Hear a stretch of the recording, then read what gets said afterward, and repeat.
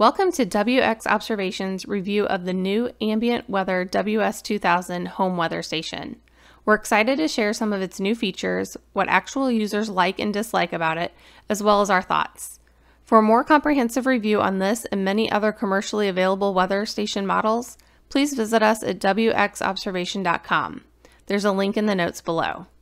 Okay, so let's get started. The sensor array used in the WS-2000 has been around in previous ambient weather models, including on the very popular WS-2902 weather station. The great part about this proven station is the number of sensors packed into it. It includes sensors for measuring temperature, humidity, wind speed and direction, rainfall, solar radiation, and UV index. The feature that sets the WS-2000 apart from previous ambient weather models is the display. This time they've opted to do a large tablet-style LCD display. It's high definition and looks great, leaps and bounds better than the previous WS-2902 display. It can be set up with a light or dark background so it can be easily seen day or night. There's an SD card slot for long-term data storage, and the display can sit either on a table or desk or be mounted on the wall. The WS-2000 utilizes wireless technology, transmitting up to 300 feet on the 915 MHz frequency, although in real-world conditions, most consumers get closer to 100 feet. When it comes to connecting your weather station to the cloud or your smart home, Ambient Weather is second to none. You can upload your weather data to Ambient's own weather network called ambientweather.net, but this is also one of the easiest weather stations for connecting to Weather Underground, and no additional hardware is needed to make that happen. Additionally, most of Ambient's latest models, including the WS-2000 weather station, are smart home compatible. In addition to Google Assistant and Amazon's Alexa, you can also set up if this, then that statements. So for example, if you're on the same network, you could have your powered blinds closed when the outside temperature gets above 90 degrees. Another great feature of the Ambient Weather WS-2000 is that it uses solar energy for its primary power source. It does use a battery backup system, but it typically charges a supercapacitor to store energy and does not consume the batteries. For this reason, the backup batteries should last a couple of years before needing to be replaced, which is a good thing since most weather stations should be mounted high enough that they are not easily accessible.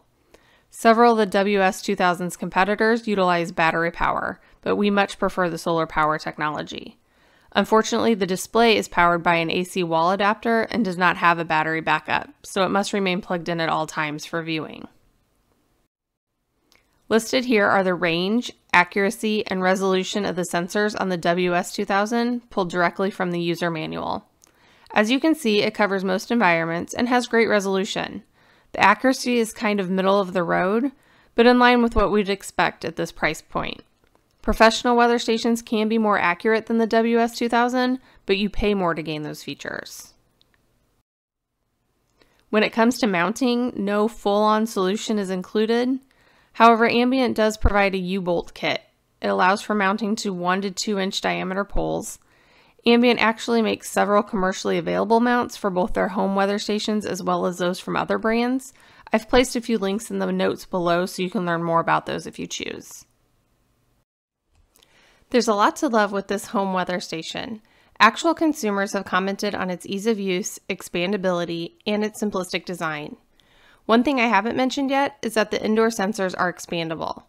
You can add up to 8 additional indoor sensors for recording temperature, humidity, and pressure throughout your home.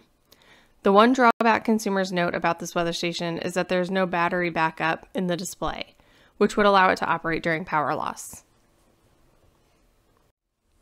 So what do we think? We like the new tablet-style display and the amount of sensors included, 7 outdoor and 3 indoor.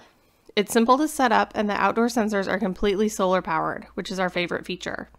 For these reasons and others, WX Observation thinks the Ambient Weather WS-2000 is one of the best home weather stations available today. If you agree, you can find a link in the notes below to purchase your very own WS-2000. Thanks for watching.